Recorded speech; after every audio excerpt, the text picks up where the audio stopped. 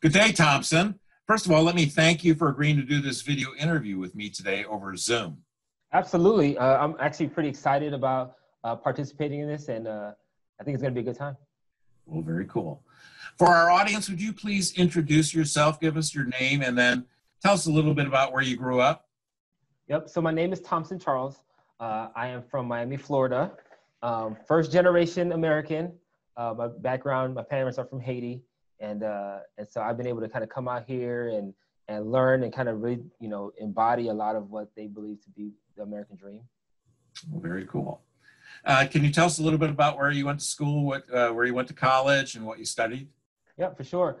I went to Southeastern University for undergrad and grad school, and I got my master's degree in educational leadership. Currently working on my doctorate degree from North Central in organizational leadership. Cool. Can you tell us a little bit about where you live now? What kind of work you do? Yeah, so right now I live in Charlotte, North Carolina. Actually started a company called Investing Solutions, which focuses on developing learning materials for child and family agencies and organizations and businesses. We have a learning management system that we create course content, and we can house training for agencies, track and report on their learning. It's been a really exciting adventure to watch some of our companies kind of grow and develop and take advantage of some of our resources. Well, very cool. Can you tell us a little bit about some of the more interesting work that you've done over your career? Yeah, and so over the last, I would say, decade, last 10 years or so, a lot of time has been spent doing some organizational restructuring, working directly with employees and supervisors, teaching them, a lot of how to better support their staff, and a lot of kind of organizational restructuring, aligning the agency with the strategic plan. And the idea is so that they can, kind of survive into what at the time was called 2020, right? But now we're in 2020, so it's kind of cool to think 10 years later, here we are. I've also been involved in managing learning, managing learning management systems, as well as creating content, and then doing a lot of research for the companies that I've supported. Very cool. Can you tell us a little bit about your first exposure to what I call human performance technology or evidence-based practices for performance improvement, or however you refer to it? Yeah. So when I first got introduced to human performance, it's kind of an unconventional way. I'm very self-taught, right? No one came to me and said, Thompson, this is professional development. This is how we train and develop. Nobody told me that, right? And so I really had a passion for learning. And then I came across a woman by the name of Chimamanda Adichie, who had a TED Talk called The Danger of a Single Story. And in her TED Talk, she talks about how oftentimes we judge people and places based on those first experiences. And so we have this single story of a group of people, or a single story of the people we're serving. And if we don't, expand that view, then what happens is we never really get to appreciate all that those people or that thing really has to offer. And then as I've kind of continued to grow, I came across this term, transformational learning, which is something I'd never heard of before. And I started to learn about it. I found out who Jack Mesereau was, and he had the same kind of philosophy, which was if you only approach things based on what you know, right, and you close out all the different ideas, and you shut the door to different ideologies, or somebody else may have a different view. Maybe culturally they may experience it differently than you do. And sometimes even experience, right? So I may see it based on my experience in one way, but somebody has more experience, and I have to be, in essence, available or willing to sort of learn and in essence, transform kind of how I view the work. And so combined, both of them have really kind of unlocked my mind in terms of, one, how I approach learning, but also it influenced how I approach staff development. It influenced how I approach even corporate learning and strategic planning. And so it's been a really exciting journey to go from, you know, thinking you know things a certain way, and then kind of every day, the more people you meet and the more books you read or magazines you read, just kind of expanded my, you know, knowledge around how people learn. Great. That's a great segue into my next question, which is some of your biggest influences, besides those that the two that you just mentioned here, but are there people, articles, or books that were influential to you, important to you, and that you would maybe suggest that others might want to follow up with them? Yeah, and you know what? I would say that there are three big influences. Two I think are really, really popular. One, if you know, heard of Simon Sinek, he is, you know, a guru anthropologist who is big on, you know, how leaders lead and leaders eat last and that sort of thing. One of the videos that I watched from him was how great leaders inspire action, and that video probably was like very, very influential to kind of me following him, because I never knew who he was before I saw that YouTube video. And I just kind of, my world just kind of like seeing her a sunrise, I guess. It was just like, man, this guy just is making leadership and learning just make sense. The second is Peter Senge, who wrote the book, The Fifth Discipline.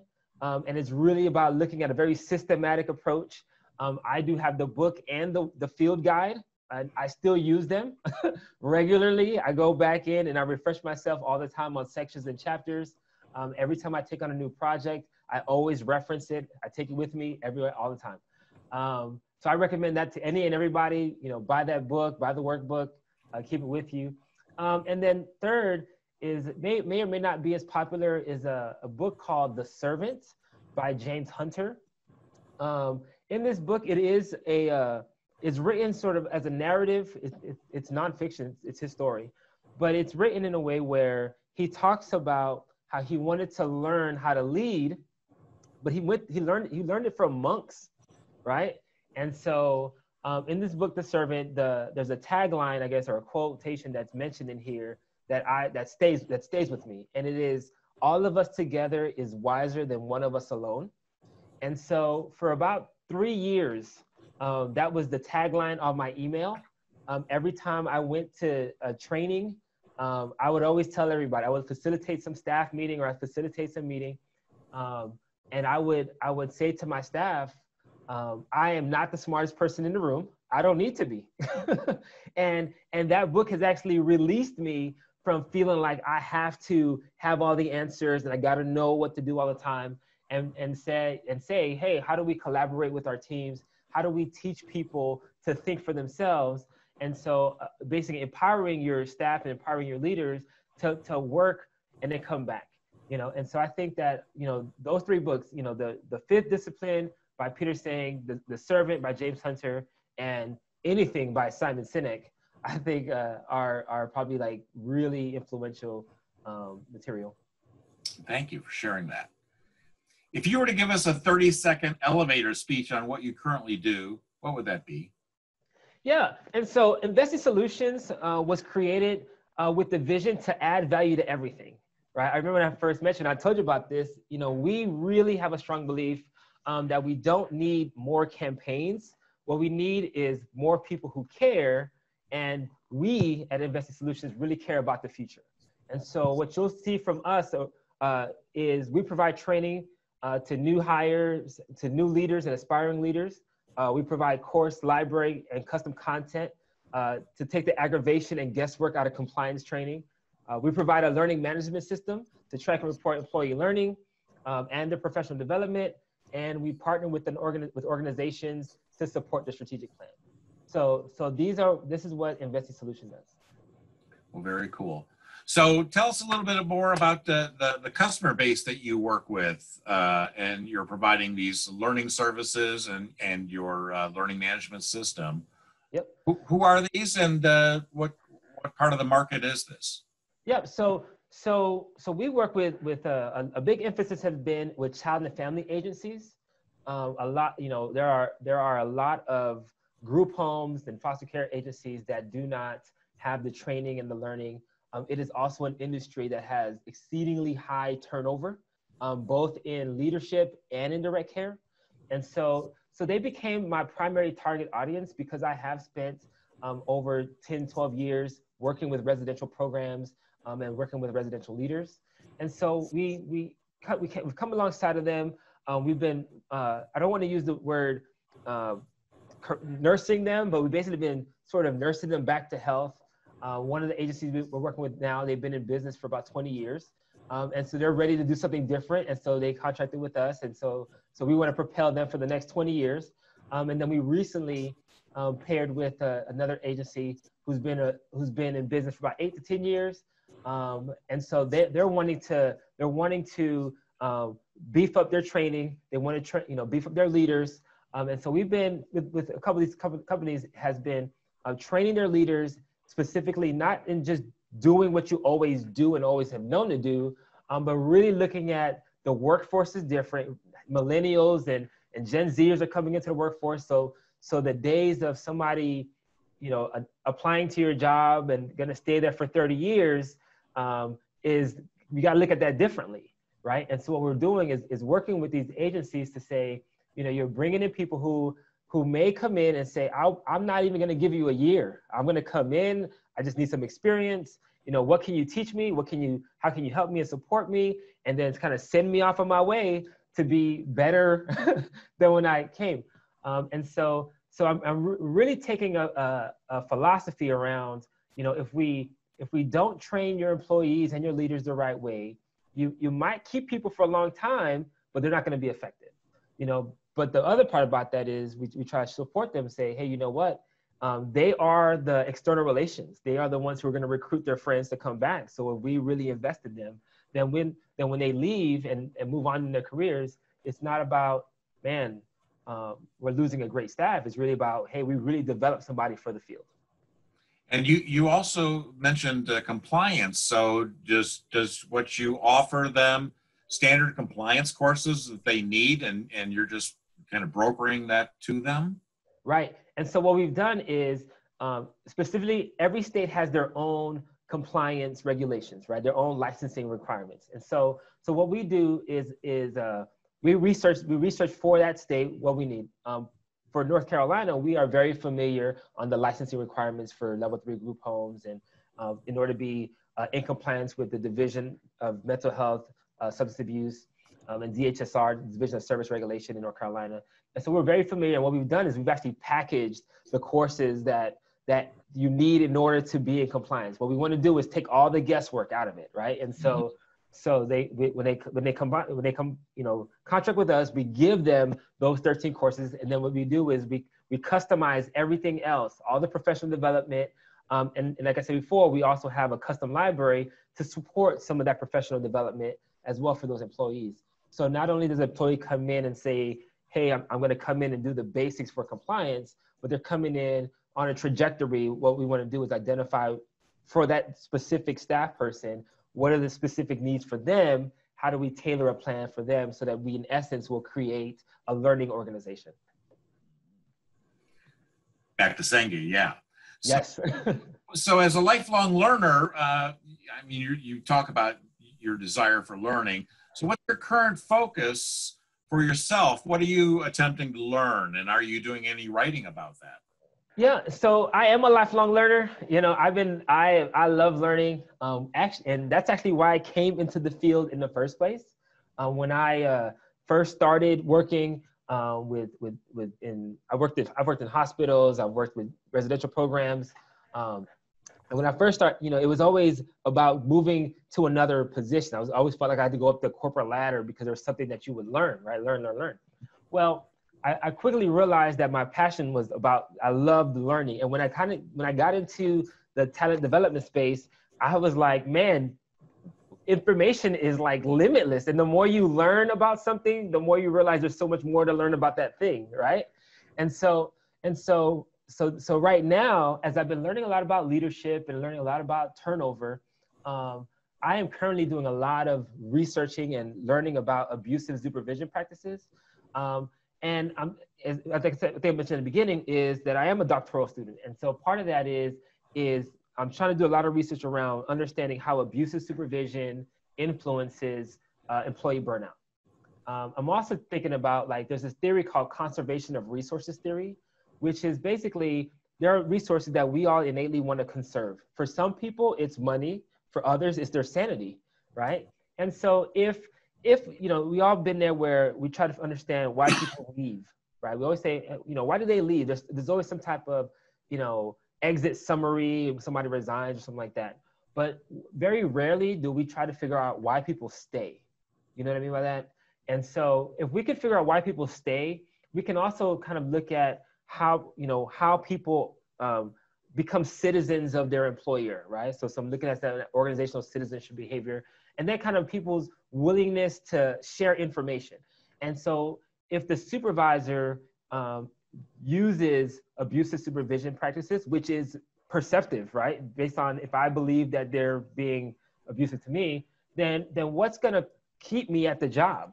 You know, because if it's just the paycheck, then some people will say, well, they're not paying me enough to deal with all this foolishness, and they'll go. Whereas other people may say, you know what, the value that I bring is more important than the paycheck that I'm receiving. And so I think, you know, I really want to look at how conservation of resources oftentimes mitigates the fact that people want to leave their jobs. And so if we can build that and understand why people stay, I think we can kind of ultimately change the workforce and how people view work. Excellent, thank you. Let me shift gears here a little bit. Our terminology in the field of talent development, learning and development is kind of messy.